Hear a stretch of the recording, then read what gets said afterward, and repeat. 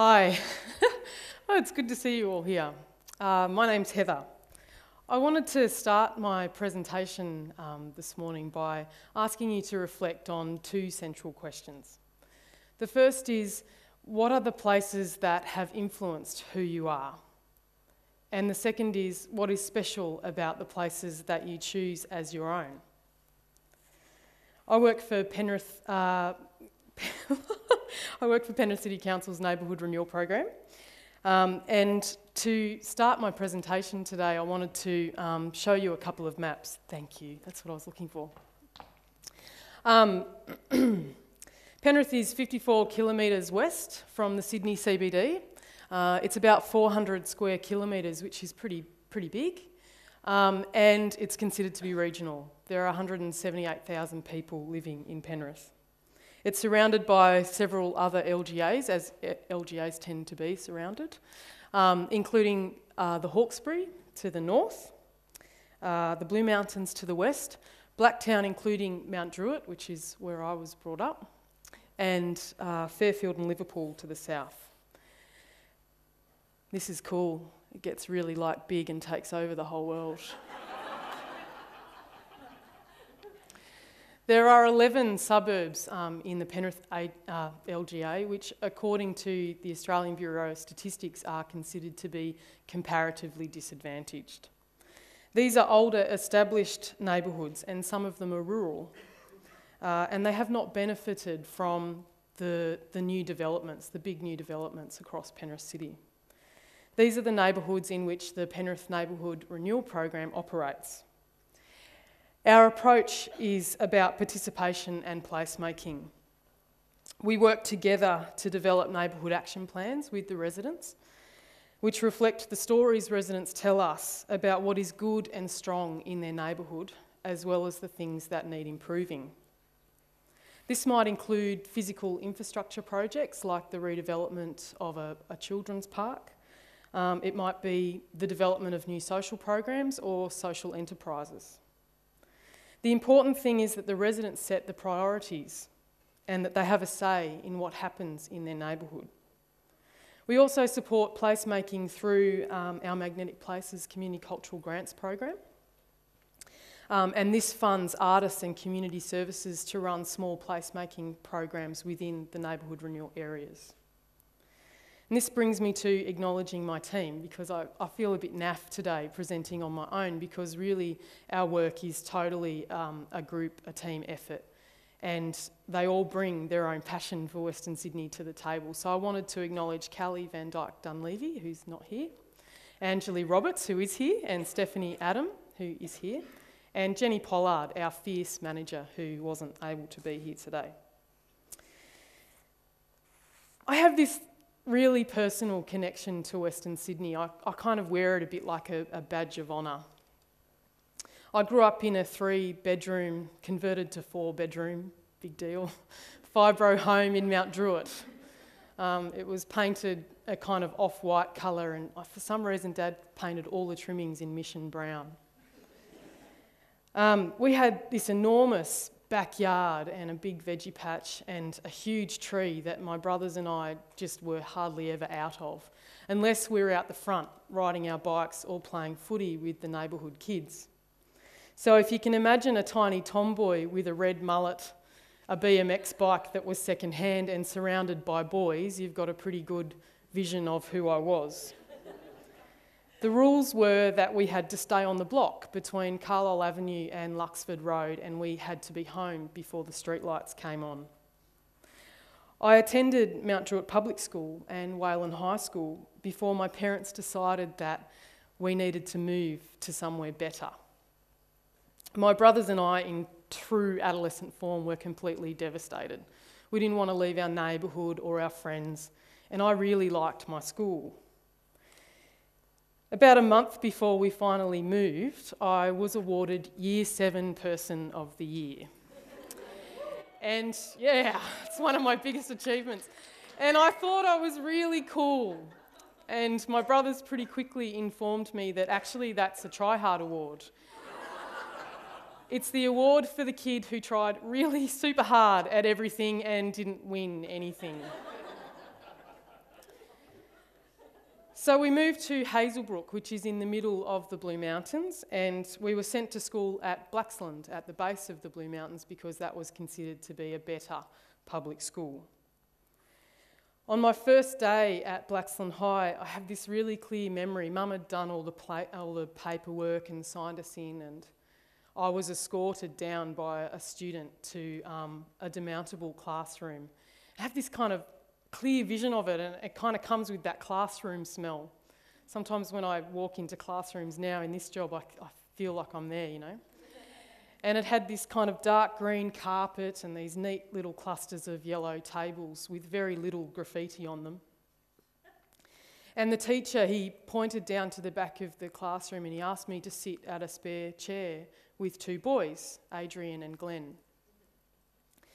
So I go down and I sit down, and the first thing that happens is Glenn says, "What school did you come from?"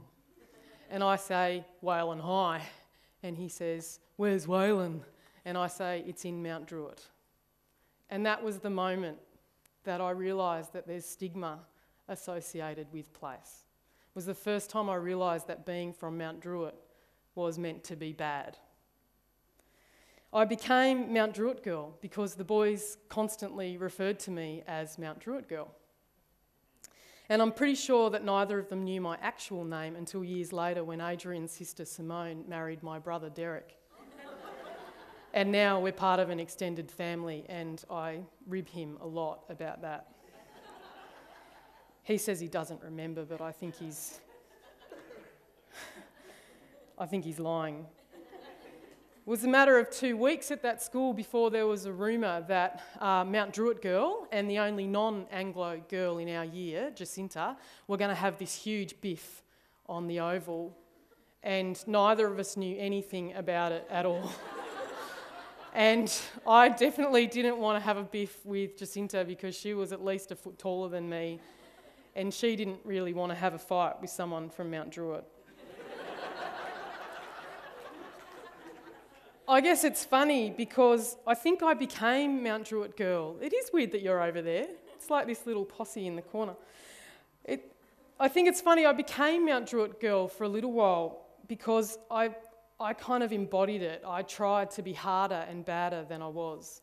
I have this clear memory of my brothers teasing me because we're walking home from the train and I was trying to kind of do this tough walk. And I was thinking about it like, what do you look like if you're tough? And I was doing this thing. And they teased me about it, and I would make up stories about how tough I was, things that I was still doing in Mt Druitt, which I wasn't really doing because I wasn't really visiting Mt Druitt. But I guess eventually at that school I made friends. I got involved in drama and did some things, and my experience wasn't altogether terrible at Blaxland High. But I didn't perform as well as I had at school in Mt Druitt or at Wayland, and I was certainly never again the recipient of any Try Hard awards.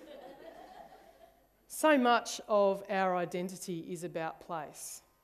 We often let people know where we grew up, even when we no longer live there, because it informs them about who we are, who we have been, where we've come from. I often refer to myself still as a Mt Druitt girl, but the reality is I haven't lived in Mt Druitt for nearly 20 years. I think this is why I'm so passionate about place, and about Western Sydney in particular. I've lived in other places, but I always come back to Western Sydney. And in some ways, this job for me is a lot like coming home.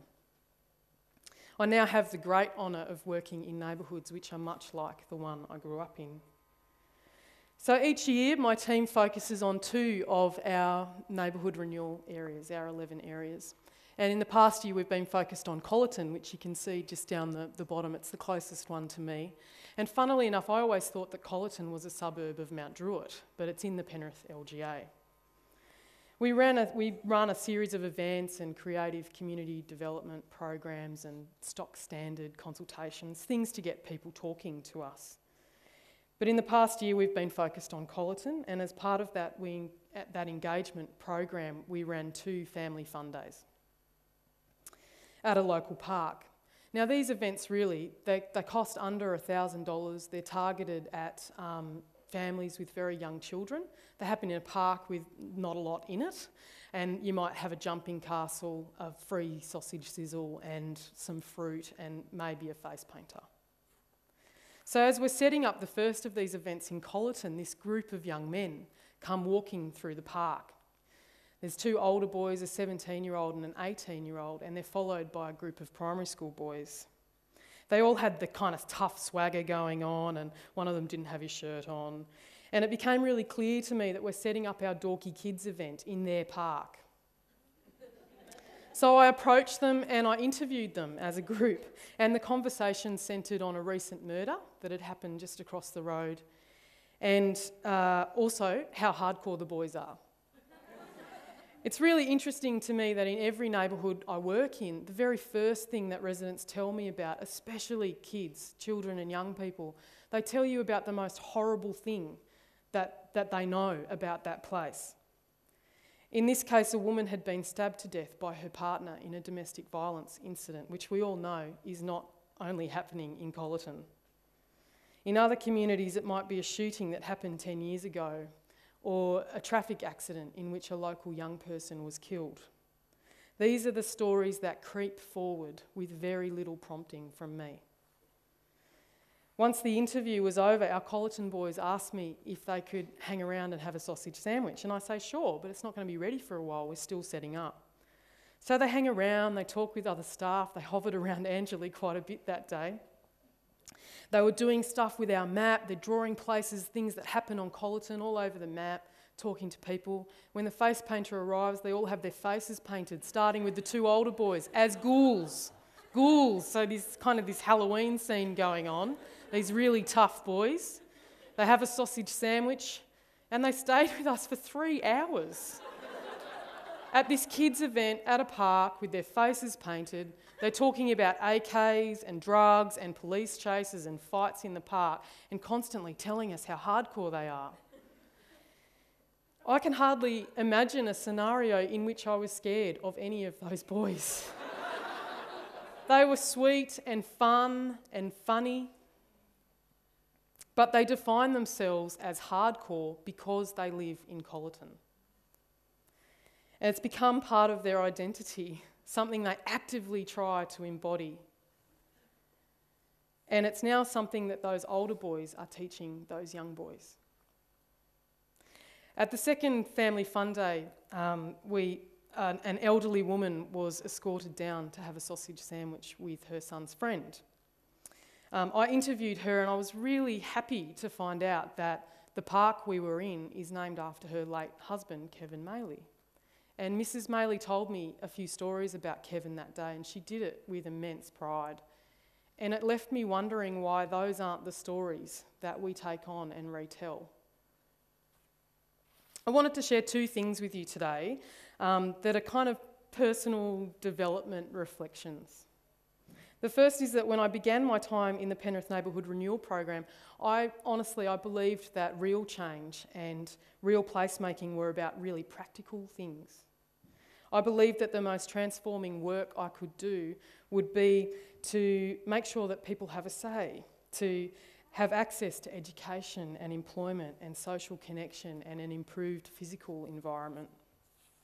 I thought cultural programs were this great added bonus, but I don't think I believed that they could create real change.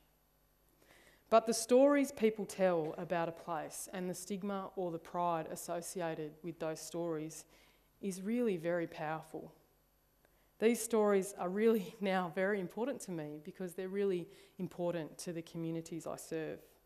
They inform parts of who they are, how they feel about themselves, and how they perceive others.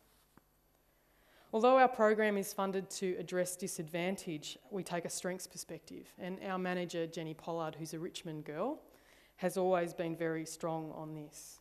Working in a place model rather than a welfare model allows us to look at a whole community, at all of its strengths and all of its disadvantages. So this is the unique aspect of our program. The stories gathered through community cultural development inform the renewal of the physical and the social environment. The stories inform practical change. This brings me to my second learning. I wonder if you remember a character called Big Kev. He was kind of like an overweight Anglo guy, red-faced, like me, but a bit older and male. And he used to sell a line of cleaning products with the catchphrase, "I'm excited," in these really obnoxious television ads. He died in 2005 of a heart attack. I tend to have this kind of Big Kev element of my personality in that I get really excited, I get really enthusiastic to tell the positive story, and sometimes I forget that the residents might not be feeling it. A resident pulled me up on this recently, and I realised in my enthusiasm for the strengths perspective that I'd started to silence just some of the stories that were important to the residents. So I guess it's a balance between telling enough stories about a place that you honour the things that people are telling you are not good, as well as the things people are telling you are great. If the only story being told about a place is a shooting that happened 10 years ago, then that's a problem because it means no other stories are being told. A murder in Colleton should not define it. Disadvantage shouldn't define it. But neither is life in Colleton all roses and sunshine. So to conclude my part in today's stories, I wanted to invite you all to come out to Penrith sometime. We'll give you a tour around the place and maybe talk about some of the projects we're working on. We're always looking for creative, energetic people to work with. Sometimes I drive past our old house, number 10 Chester Street in Mt Druitt, and I have so many stories about that place. The cluster of Spitfires that gathered on the tree out the front every spring. The day Mum put a pitchfork through a big toe in the veggie patch. And the day I was awarded Year 7 Person of the Year. And of course I have some bad stories. I hope to hear many more stories of place today, stories of strength and resilience. And I hope as you reflected on those central questions I asked at the beginning, that some really fond memories have emerged for you and that you share them with others as often as you can. Thank you.